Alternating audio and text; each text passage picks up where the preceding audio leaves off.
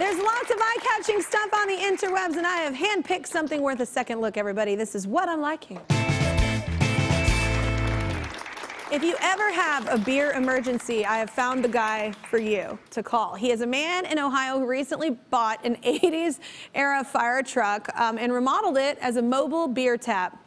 Men everywhere are saluting right now across America. The truck's water tank was replaced to accommodate 10 different craft beer taps, and it's giving local breweries a big boost in business. Let's talk to Kevin, the owner and beer captain of the fire truck, dialed in from Toledo. What's up, Kevin?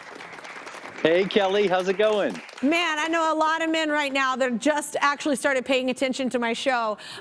So how did you come up with the idea for the fire truck? Well, this is what every fire truck wants to be when it retires. And so I saw a buddy had converted an antique fire truck into a wood fire pizza oven, and that idea just sort of marinated for a while. And so when we were living in Texas, we moved back to Toledo, and I watched this emerging craft beer scene and outdoor event scene grow. And I knew I wanted to be a part of it and help those small businesses grow their business and get out in front of more people. And so I pitched the business plan to my wife, and she actually said yes to it. And so I went to Facebook Marketplace, and I typed in fire truck, and I found the exact truck I needed, this sweet vehicle, like 2 hours away from me. I was able to check in on the guy who was selling it and make sure he wasn't like a creeper. And 3 days later, I traveled to Coldwater, Michigan, picked up the truck, brought it home, and we got to work on converting it. We pulled out the water tank. And so you put it all together on a shoestring budget, and it's just been a lot of fun. It's a lot of fun, and it's also really cool, though, because you've been able to help local breweries and the greater community as well, right?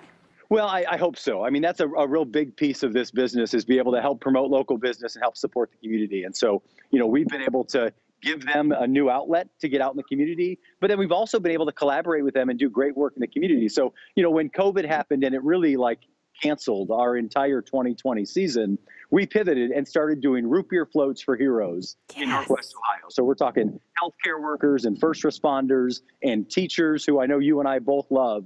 And so we were able to do that. And the guys at Patron Saints, one of the local breweries, said, hey, we'll give you all the root beer you need. Just keep going. And that's what we've done. We've spent all 2020 just trying to give out as many root beer floats as we can. And we're going to keep doing that into 2021.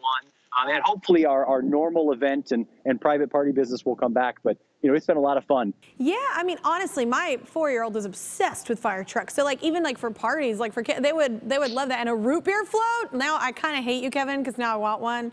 And Mama doesn't need a root beer float, but I'm probably gonna have one. But thank you so much, Kevin. I love your whole idea. I love how you've pivoted. I love that you're helping your community. I'm liking your post right now.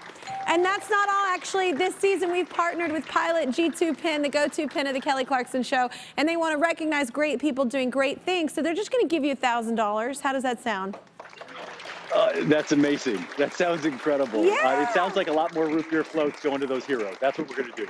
Amen. Give the people what they want is what I say.